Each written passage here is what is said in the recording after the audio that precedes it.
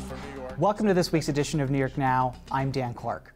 Since our last show, 2 more women have accused Governor Andrew Cuomo of inappropriate behavior, including sexual harassment. And now a small but growing number of Democrats are calling on him to resign.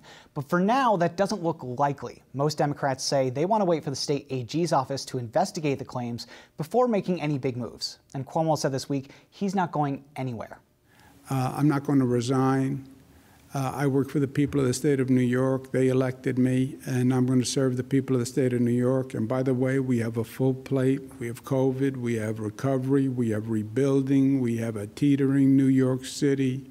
Republicans, meanwhile, want Cuomo to step down immediately, and that's partly because of where things stand right now with the legislature, which is led by Democrats. Cuomo has until the end of March to negotiate a $190 billion state budget with lawmakers, and Republicans don't think he can do it while facing multiple investigations. You'll remember he's also under investigation for the state's handling of nursing homes. Here's Senate Republican leader Rob Ortt. Look, I think that these allegations are incredibly damning. The scandals are incredibly damning. He's got 2 investigations. It actually goes back to my point that I said, how can someone continue to do the job that we expect the governor to do amidst all these distractions? Let's break it all down with Karen DeWitt from New York State Public Radio and Anna Gronewold from Politico. Thank you both for being here. Sure thing. Thanks. Karen, is the governor going to resign? Well, he said on Wednesday that he was not going to resign, and he seemed pretty adamant about that. And I think he did certainly buy himself some time by what he said on Wednesday, his kind of apology, non-apology, where I'm sorry that I made people uncomfortable, but I didn't mean it. So I think he's going to try to stick it out. But really, any other politician that I've covered in many years that's been in a similar situation, they've resigned by now. So this is definitely different, uncharted territory. This has been going on since the first woman came forward with details, Lindsay Boyland. It's been going on a week and a half, which seems like an eternity. Isn't that long in time, but usually within a few days, somebody is gone. So, you know, it's going to be interesting to watch how long, because he's really lost control of the narrative at this point. I'm really curious about how things are in Lieutenant Governor Kathy Hochul's office right now, and I was just thinking about this. I read David Patterson's recent book about his whole time in politics, and there was this whole part about how he was told he was going to be ascending to the governorship. I'm wondering if those conversations have happened. Obviously, we don't know, but that's just something on my mind. Let's turn to I don't think they are at this point. Yeah, I don't think they are either, say. but like, I'm just curious what's in Kathy Hochul's head right now. Is she preparing to ascend to the governorship? Who knows? Well, we don't know, because she's gone radio silent. Yes, she's been very quiet Well, about and this I think as well. certainly there would be so many things that in that scenario she would have to handle that she hasn't been a part of over the past year. Right. And so there is a place for her to step into that she would be very qualified to do, but it seems like Cuomo has really left her out of pandemic response, of even the budget process. And so she would be jumping into a lot of places that she hasn't necessarily had the spot to before. She'd also be going to a health department where the 9 top epidemiologists and infectious disease experts have left over the last year over arguments with the Cuomo's top aides over how to handle the pandemic. So she wouldn't even be able to step in and say, okay, I have all these experts, give me your advice, let's go. No, it is concerning. The governor and 5 of his top aides, it seems, are like running the state right now. So it makes it hard for him to leave, even under these circumstances. And it makes you wonder as well, with those top aides running everything, the governor's inner circle is so tight, especially since his other top aide, Joe Percoco, was accused of federal charges and is now in prison. He's really just shrunk that circle, so he has a very small number of people who are very close to him. And it's shrinking a little bit this week with one of his top aides, Gareth Rhodes, going back to one of the agencies, and the top female press aide. She said the job was in the works, but she's leaving too. So that circle could shrink as this goes on. Exactly. Also this week, Thursday evening and Friday morning, Charlotte Bennett, the second accuser of the governor, gave an interview to CBS News. Some very graphic details of her conversations with the governor. Anna, what did you think about that interview? Do you think it pushes things a little bit further towards trouble for the governor, or do you think things kind of stay where they are? Well, it is the first time that one of the women has gone live with kind of a back and forth. And in a very public, widespread way, I think there wasn't a lot of reason when you saw her and when you heard what she said, there wasn't a lot of reason to doubt any of that.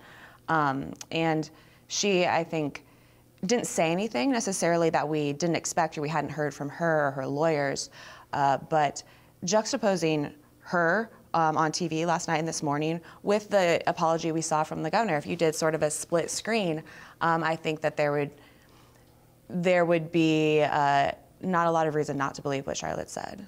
Also, Right. CBS is playing it out over 3 news cycles: Thursday night, Friday morning, Friday night. So that keeps drilling it in. And yeah, I thought it was a devastating interview. She was very compelling. It's hard not to believe her that she would just make up this whole thing and make this act. I'm not saying, we have to wait till the Attorney General's report comes out to find out the truth, but she's very compelling. She makes a good case for an older boss kind of grooming her to be, eventually, essentially his sex partner, trying to find out her vulnerability. She's a victim of sexual abuse, and she has made that public, and she said that he kind of probed her about that to see if she had any insecurities or weaknesses that, essentially he could prey on. That's her account, which I found that part very chilling. And I think that will be what's interesting. We don't know exactly how the Attorney General is going to go about this report, but those are the sorts of things. What are they looking for? And how can you put in a report something that she is dead set on saying that she believes and that she felt, and what the governor's intent was? I don't know what other allegations might come out, but that's a very tricky thing to investigate. Yeah, I agree. I should say that we're taping on Friday morning, so if by the time this airs at your PBS station and the governor has resigned, I'm not going to be offended if you change the channel. I hope that you stay with us, but I understand. Karen, it could happen. I just wanted to mention one more thing Go that ahead. Charlotte Bennett said that was, I thought, very compelling. She said, "He's a textbook abuser who let his temper rule the office." And the sexual harassment charges aside, I think that statement would ring true with a lot of people with stories that we have heard and some of us have maybe witnessed firsthand. Before we run out of time, and I know this Sorry is to an interrupt. incredibly important topic, but I want to switch very quickly to the nursing homes. The Times and the Wall Street Journal had a story on Thursday night, overnight, about this controversial report that was issued by the Department of Health over the summer. I think it was issued in June or early July, one of the two, that basically tried to frame the nursing homes, the deaths in nursing homes from COVID, as a result of asymptomatic visitors and staff. And we now know, due to their reporting, that a couple of top aides of the governor actually went into that report, and before it was published, took out the number of nursing home residents that died after they were transferred to the hospital, which is just something that we've been talking about forever now. And I want to go to you. How are people reacting to this? It seems like a very big thing in some respects. I think in the way that we hadn't seen those numbers, and that the numbers that came out more recently were different. I think that's what we all suspected. Yes. That's kind of the conclusion we had drawn. But to have real reporting, actual proof that that's what happened is, I think that's devastating if we move back to the different scandal before the one that we were working on this week. I think the administration has said that those weren't finalized, those weren't something they could verify at the time, and so that's why they didn't include them.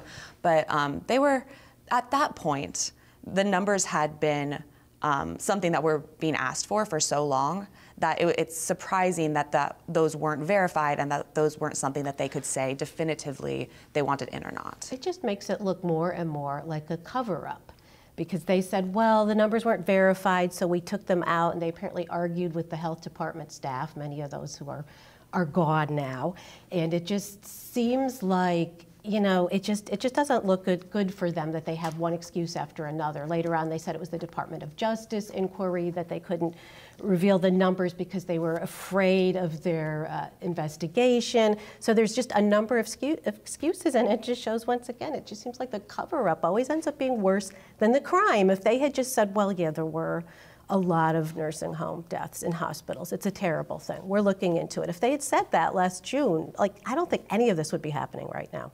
Karen, last word. We have a few seconds left. How are lawmakers reacting to all of this right now? Well, they're poised right now to take away the governor's emergency pandemic powers with some caveats. Other than that, they seem to be waiting and watching and hoping they can somehow get a budget done with this guy, with all this going on. Well, it's going to be tough, but we'll see. It's due by the end of March, so they have a few days, but we'll see. Anna Gronewold from Politico, Karen DeWitt from New York State Public Radio. Thank you both, as always. Thank you.